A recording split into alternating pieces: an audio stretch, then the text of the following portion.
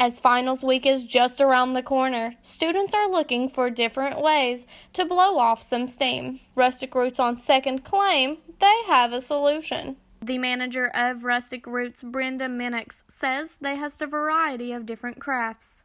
Anything from painting to arm knitting.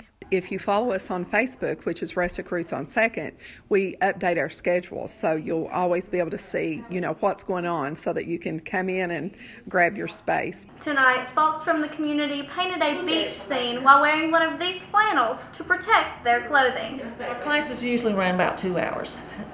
So what I do is, of course, give them the sample, and I try to talk them through each step of it. This should be an enjoyable experience for them. They should come away without any stress. Hopefully it relieves stress. So that's one of my goals also, is to be a stress reliever.